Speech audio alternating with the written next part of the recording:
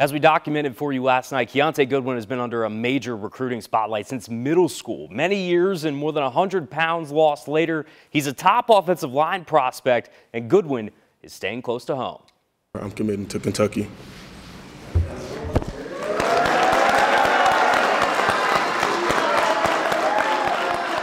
The four-star Charlestown offensive lineman revealed that commitment to the Wildcats today at Aspirations Gym, where he worked from being more than 400 pounds to less than 300 at one point. Kentucky first offered the massive recruit back when he was in 7th grade.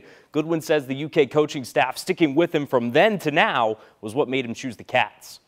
They've always shown love. They've always been there. Like I said, they were there when I was heavy. They was there when I was light. The love never changed.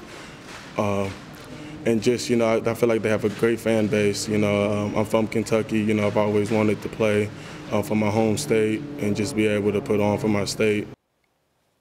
Goodwin's commitment now means Kentucky has 8 commits for its class of 2022. That includes 4 four-star recruits, which currently has the Cats class ranked 21st nationally. Yesterday, they got 4-star prospects Keaton and Destin Wade, making it stellar back-to-back days for Mark Stoops and his staff. No coach can talk about specific recruits before they've officially signed, so Stoops speaks about really landing big-name ones in general.